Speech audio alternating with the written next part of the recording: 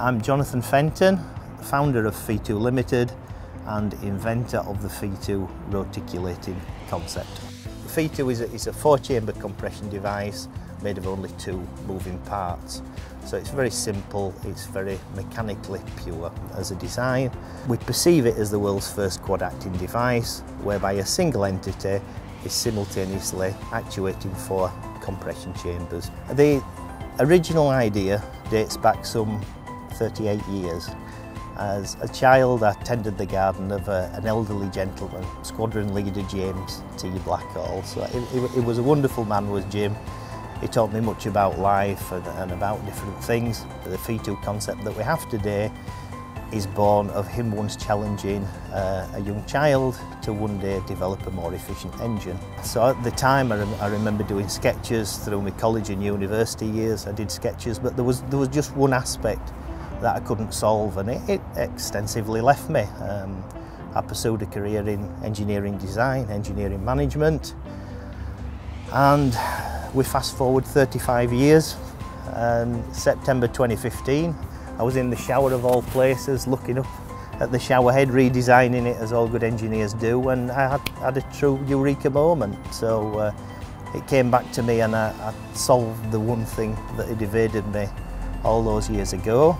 So we met a gentleman called Mark Matchett from the KTN at a Knowledge Transfer Network event in September 2016.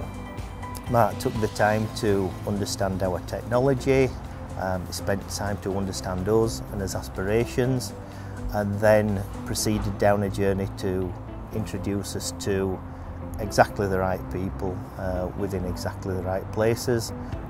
So that gave us the ability to set up here at Elland and the financial backing to commit to it full time. The startup, the thing that's critically important to you is cash flow, and what the KTN does is they give you access to such professional advice at a time when a business really needs it. One of the exciting things about FeTu is it seems to have the ability to run any thermodynamic cycle. So we're able to explore the limits of energy efficiency in a very low loss environment. An internal combustion engine today has the potential for maybe up to 30% energy improvement. With the combination of characteristics that FeTu presents in terms of down speeding, down weighting and downsizing, we believe that FeTu could go some way to doubling the efficiency of an engine today. Double the efficiency means half the fuel. Half the fuel in an ideal world ultimately means half the emissions. I do think engineering is an intrinsic and a critical platform, through which we can help humanity and do better things and improve things. Yeah.